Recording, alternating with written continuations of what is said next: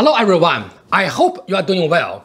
First things first, next week's video will be our monthly Q&A. So please post your questions either in the comment section or in the Ask DAOI channel on the DAOI Discord, or email me at hai.yang@daoi.org. Every so often, I receive questions related to breathing in martial art practice. Having provided brief answers individually to community members in the past, I think it's best to talk about breathing in a dedicated video. We all know that breathing is important in martial art practice, not only for essential human function, but more so for its strong impact on the execution of martial art techniques and movements. Especially when managed well, breathing can accelerate movement speed and strengthen martial impact. So, understanding the intricacies of breathing can make your practice more effective and efficient. Topics covered in today's video include: first, breathing in Chinese culture; second, breathing in Daoist practice; third, breathing in martial art; fourth, principles of breathing; fifth, misperceptions of breathing; sixth, demonstration; and seventh, takeaways. So, without any further ado, let's get started. First, breathing in Chinese culture. The Chinese term for breathing consists of two characters, hu, xi. Hu means inhalation, while xi means exhalation. Many of you might be aware of a device called 驼跃 or bellows, which is used to blow air into a furnace to strengthen the fire. The ancient Chinese associated the function of 驼跃 to the function of the lungs. Since the 驼跃 was considered to have a close relationship with the strength of a fire, breathing activity was likewise considered to have a close relationship with vital energy. In TCM, breathing is also considered a part of a key energy circulation in the body, called 宗气 or gathering qi, the energy that nourishes the heart and the lungs and forms the basis for the involuntary functions of heartbeat and respiration. 宗气 consists the lungs in controlling qi and respiration, and the heart function of governing the blood and the blood vessels. That is why TCM practitioners pay special attention to breathing. To the best of my knowledge, the earliest written record of the term 驼跃 in a Daoist context is found in the book 道德经, authored by Lao Tzu and traditionally recognized as the founder of Daoism. In the 道德经, he said, quote, 天地之间其有驼跃乎？虚而不屈，动而愈出，多闻数穷，不如手中。 End quote. Translation: It's not the space between heaven and earth like a bellows. It is empty without being exhausted. The more it works, the more it comes out. Much speech less inevitable to silence. Better to hold fast to the void. End translation. By the way, the word 数 is very confusing since it has multiple meanings and pronunciations. Here it is pronounced 数, which means many. So, by observing the 驼跃, a commonplace device used to blow air into a furnace, Chinese people understood the importance of breathing. Now, let us look at the Daoist perspectives of breathing in the next topic. Topic 2. Breathing in Daoist practice. Breathing in Daoist practice has evolved over thousands of years. Initially, Daoists used to focus on physical respiratory activities and gradually, over millennia, revolutionized it into an energy breathing concept. There are many older methods in use even today at the early stage of breathing-related practices. For example, 吐纳, another name of 呼吸 or breathing, is a practice that integrates deep breathing activity with physical movements for the purpose of health.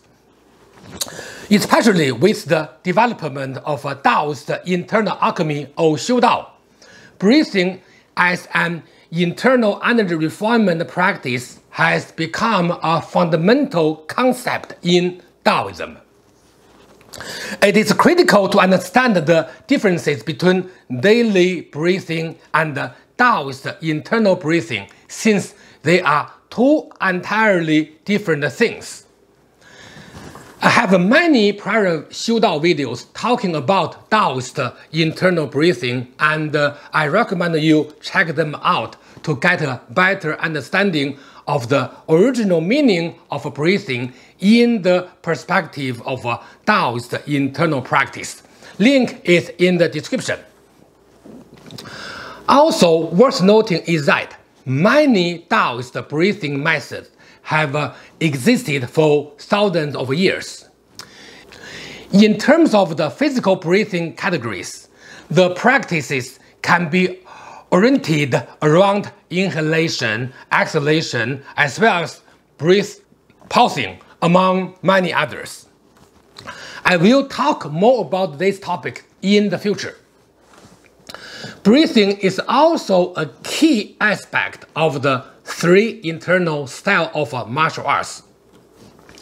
Since martial art practice can provide both health and combat benefits, different breathing patterns and orientations have to be applied specifically in order to maximize the benefits of each. Incorrect application of breathing method will not only hinder your practice, but will also harm your health. So, you have to differentiate between breathing in energy refinement practice and breathing in martial art practice. This is one of the primary motivations behind this video. So, how should a martial art practitioner breathe? That brings us to the next topic. Topic 3. Breathing in martial art. There are different breathing patterns in martial art practice. For the sake of simplicity, I will only introduce the most popular patterns today. Martial art practice, no matter internal or external, should follow the same breathing pattern. So, if you practice any Chinese martial art, you will find this video useful. The most popular breathing patterns are: first, natural breathing or 自然呼吸; second, 顺势 abdominal breathing or 顺势呼吸; third, 逆势 abdominal breathing or reverse breathing or 逆势呼吸; fourth, chest breathing or 胸呼吸. Let me explain them one by one. First, natural breathing. In martial art practice, breathing is often intentionally controlled by the mind, which means a practitioner intentionally coordinates the mind with the physical movement. In other words, breathing has to follow the body's movements under the guidance of the mind. This is not natural breathing, since there is an intentional coordination between breathing and a martial movement. So, what is natural breathing? Well, natural breathing is a breathing pattern that is not intentionally controlled by the mind. It is important to know that natural breathing or breathing without mental involvement does not imply a lack of coordination between movements and breathing. The key point here is that the coordination should occur naturally. This breathing pattern can be used by practitioners at any skill level, both beginners and experts alike. At an advanced level, this breathing pattern should not be ignored since it can provide some unique benefits that a beginner-level practitioner cannot reach. For example, a higher level of managing relaxation among many others. Second, 顺势 abdominal breathing. This is the breathing pattern in which the chest maintains a neutral state with intentional lower abdominal movements. This is commonly known as deep breathing, since the word deep here implies the involvement of the abdomen. In the internal style of martial art, deep abdominal breathing is also called deep breathing or 深呼吸. Of course, there are no respiratory organs in the lower abdomen. In 顺势 abdominal breathing, the lower abdomen expands during inhalation and contracts during exhalation. Again, the chest remains in a neutral state throughout the process of 顺势 abdominal breathing. Compared to the natural breathing, 顺势 abdominal breathing goes physically much deeper as the lower abdomen gets involved, but the chest will remain at the same stage. Third, 逆式 abdominal breathing or reverse breathing. Reverse breathing is the most frequently used pattern in the internal style of martial arts, especially during the 发劲 movements. That is the only correct breathing pattern. In reverse breathing, the lower abdomen contracts during inhalation and expands during exhalation. Of course, reverse breathing is also a form of deep breathing since the lower abdomen gets involved, as in 顺势 abdominal breathing. I emphasize the importance of reverse breathing in all my videos that mentioned 发劲. Reverse breathing is absolutely critical for 发劲 practice. In other words, there is no 发劲 without reverse breathing. So, if you have a hard time mastering 发劲, make sure to first practice reverse breathing. You should also pay close attention to the coordination between your speed of your breathing and the speed of your movement. They should be coordinated and integrated, or else your 发劲 effect will be hindered. Fourth, chest breathing. Chest breathing is the breathing pattern in which the lower abdomen maintains a neutral state and the chest expands during inhalation and returns to neutral state after exhalation. Even though chest breathing is not as popular as the abdominal breathing and reverse breathing, it is actually more suitable in some movements. There are other breathing methods as well, such as breathing with sound or with strong vocalization. However, in the internal styles, vocalization should be subtle and coordinated with the movement or 发劲. I have a video introducing vocalization. Link is in the description. So, those were some typical breathing patterns used in martial art practice. Now, I'd like to introduce my preferred breathing pattern, which I called 自然逆式呼吸 or natural reverse breathing. Of course, reverse breathing is the most practical for 发劲 practice, but at the same time, reverse breathing normally is done fast. So, you should intentionally practice reverse breathing at a regular or natural pace. I have been using natural reverse breathing for decades, and it also yielded good results for my students. I recommend you all adopt natural reverse breathing going forward, and I'm sure you will notice a drastic improvement in your practice. By the way, some great martial artists such as Xue Dian promoted combining the breathing method of Xiu Dao practice with martial art breathing patterns, a truly unique martial art phenomenon back in the 1920s in China. That is a very advanced topic that I will save for a future video. I will limit today's discussion to the physical aspect of breathing patterns used in martial art practice. Having talked about the types of breathing patterns, let us now look at some important breathing-related principles in the next topic. Topic 4. Principles of breathing. The existence of multiple breathing patterns can confuse any practitioner. Introducing basic principles will help you understand this topic better. Today, I will introduce 2 principles related to breathing practice. They are first master movement, then master breathing. Second, do not hold your breath before fajin. Let me explain them one by one. First master movements, then master breathing. Whenever you study a new movement or a routine, you should first focus on the physical movements. You can simply breathe naturally while you practice your movements.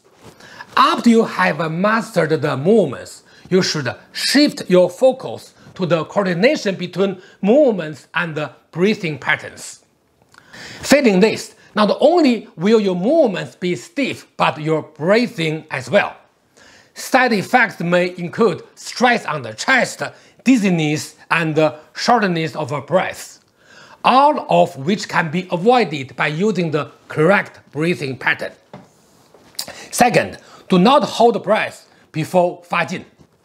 In martial practice, especially during fajin, many people try to hold their breath before power release. It may look correct to some people, but in reality, it is totally wrong. An advanced level of fajin naturally integrates quite a few elements simultaneously, including muscle tension, speed, mental intention, breathing pattern, and body structure adjustment, among others. So, holding your breath will violate the natural way of power execution, which would result in suboptimal or zero fajin. Very often, people misunderstand fajin and then criticize it for nothing. Again, good fajin should be done naturally. Any apparent accumulation of so-called strength is just a pretentious gesture that may look pleasing in wushu performances, but is just wrong according to the traditional standard. If you want to practice fajin and are currently unable to do so, I recommend you focus on basic practice, and good fajin will occur naturally. That's my honest advice to all practitioners. Those were 2 basic but very important principles for today. There's a lot more in store for the future. Now, let's clarify a couple of common misperceptions in the next topic. Topic 5.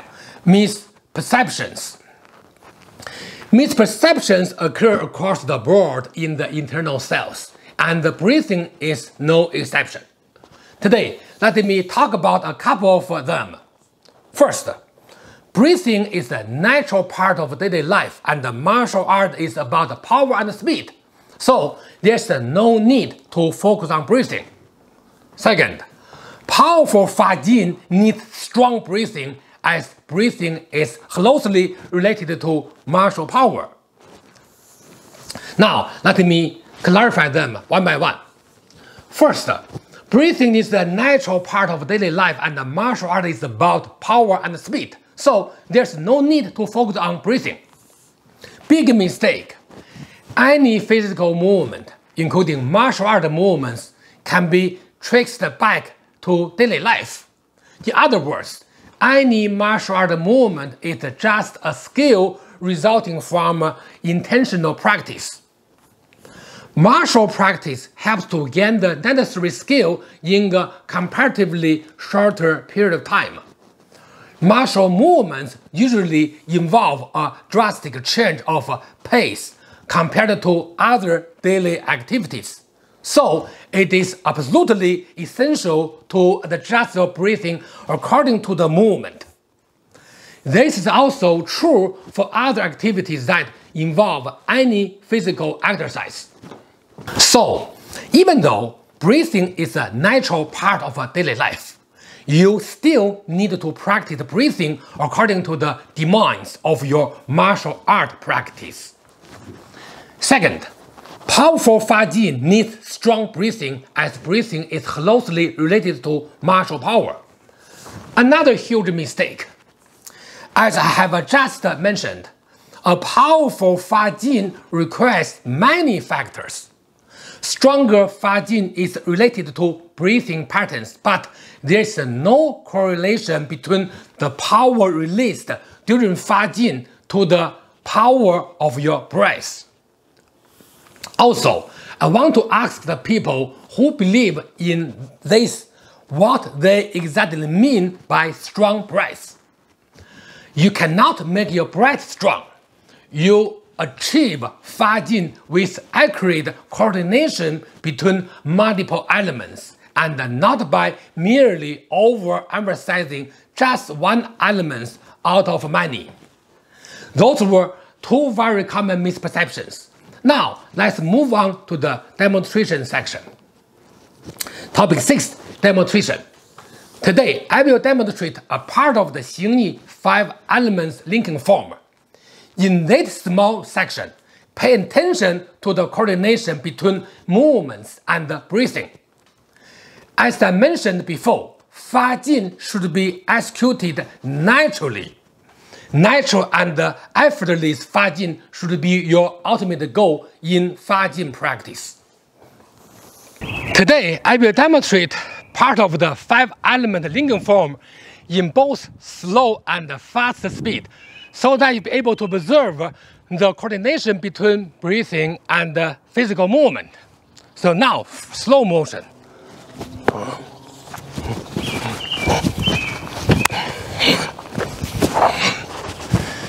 Now, fast speed.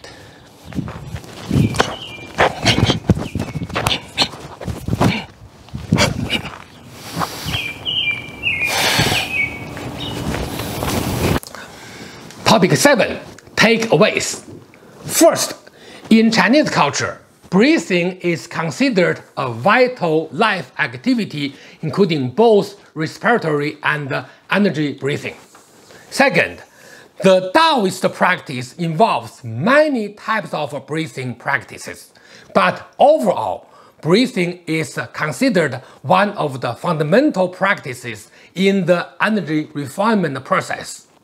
Third, any Chinese martial art, especially the internal styles, apply different breathing patterns to strengthen the martial impact on opponents. Again, different breathing patterns serve different purposes, and choosing the right one is important. Fourth, principles of breathing. First, master movement, then master breathing. Second, do not hold your breath before Fajin. Fifth, misperceptions of breathing. First, breathing is a natural part of daily life, and martial art is about power and speed, so there's no need to focus on breathing. Second, powerful Fajin needs strong breathing, as breathing is closely related to martial power. Remember, those are misperceptions and should be avoided in your practice. Make sure to check out the demonstration section to get an idea of the coordination involved between movements and breathing in the Xing 5 elements linking form. That brings us to the end of today's video. A quick reminder to post your questions for the next week's monthly Q&A, either in the comments or on the Ask DAOI channel or by email. Thank you for watching, see you next time, and enjoy your practice.